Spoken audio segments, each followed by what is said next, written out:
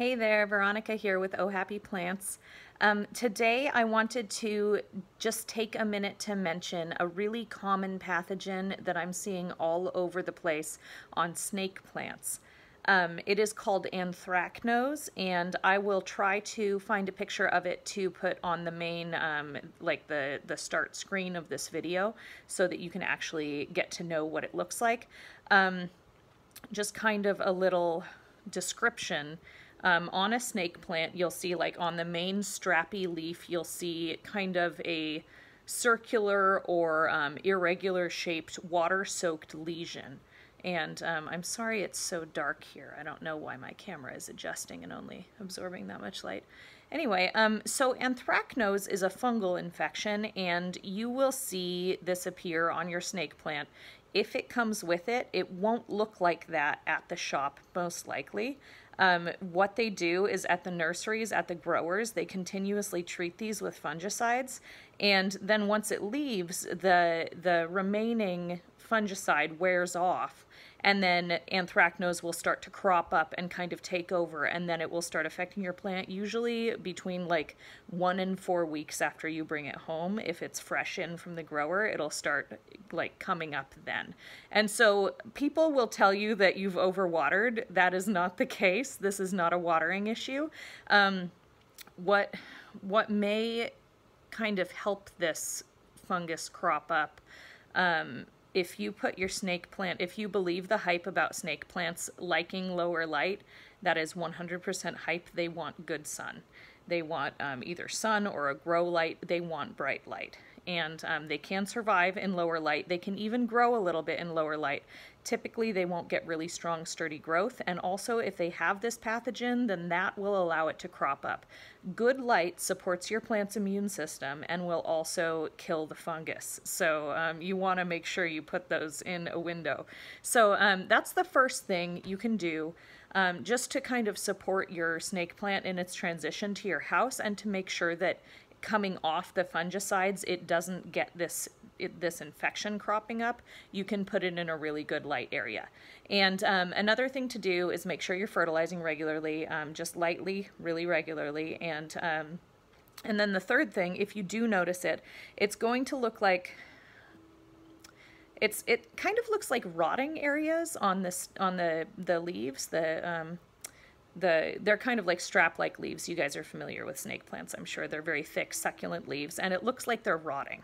It looks like squishy areas, and then they kind of get these like irregular rings.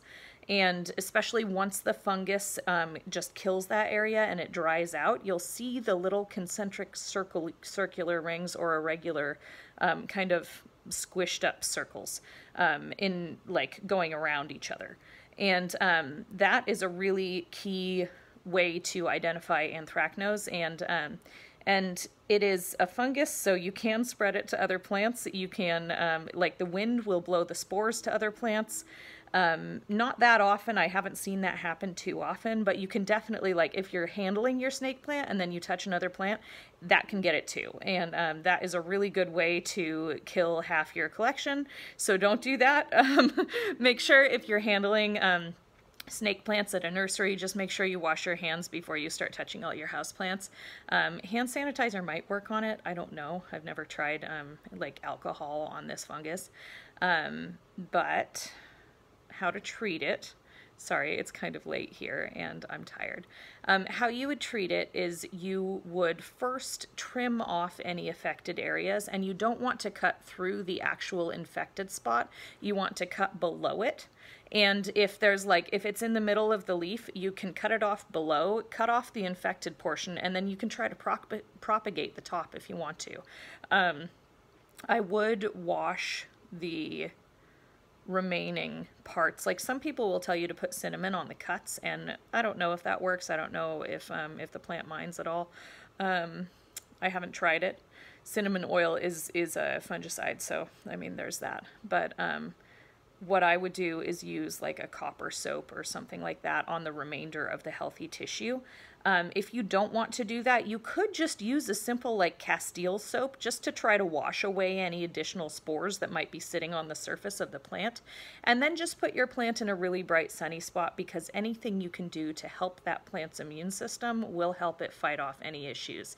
And it'll help it build up a better like cell structure on the outside of the plant, like thicken its skin up basically, and that will help it resist pests and pests, diseases, whatever we're talking about. Sorry, again, it's late. So that is something that you can do to combat anthracnose. And once again, I will do my best to post some pictures in the main, like as the main screen of this. So just go back to the beginning of the video and pause it, and you can look at what it looks like. And I will try to share this as much as possible. One thing that you could do if you want more people to have access to this information, you can definitely share these videos around on Facebook, anywhere, Instagram, whatever. I don't actually know Instagram that well, so I'm assuming you can share videos and links and stuff like that. The more people that know about this member tutorial community, the better, because then the more videos I'll be able to make, and the more time I'll be able to put into it, basically. So, and the more people who get good information, the happier plants we're going to have in the world. So go ahead and take a look at the tutorial community.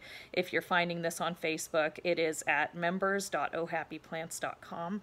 And if you just Google Oh Happy Plants, it's OH space happy plants. Then it will come up with everything. And if you go to our main website, ohappyplants.com, the member tutorial is linked up there. So yeah, again, welcome to Oh Happy Plants. I will try to answer any of your questions. There is a Q&A section, so feel free to pop in there. And definitely take a look for anthracnose if you're buying a snake plant. This is something to watch out for, because it can totally decimate snake plants. Good luck, guys. Bye.